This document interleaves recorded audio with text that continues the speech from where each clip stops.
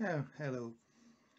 Today I will show you how the pulses from a ignition pickup looks like, for those of you who don't know yet. Here we have a pickup, aka a trigger coil or inductive pickup, also pulsar, what else? Reluctor, variable reluctor, VR. So this trigger send a pulse each time this metal stripe on the rotor pass in front of it.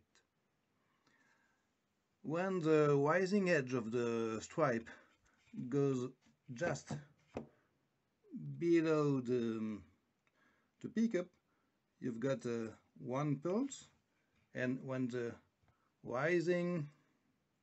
falling edge passes in front of the pulsar, you have another one.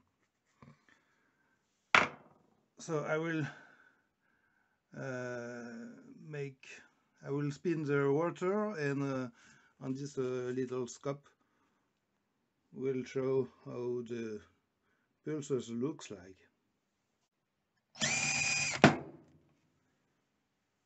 So we have in this case we have a negative first, then a positive pulses, because we have the ground on the blue and the hot line on the green wire. If I reverse the two wires,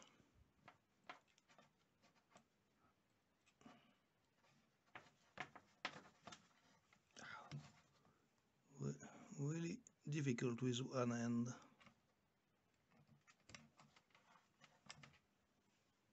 Yep.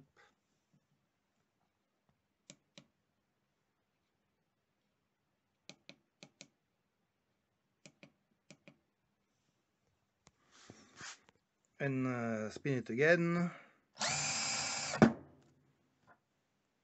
This time we have a beautiful positive pulse and a negative one.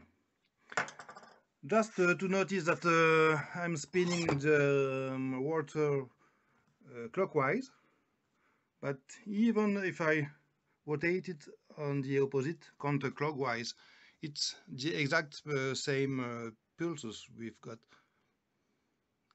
We'll show you that in a split second. Reverse on counterclockwise. Yeah, you've got exactly a similar pulses. Okay, that's all. Bye for now.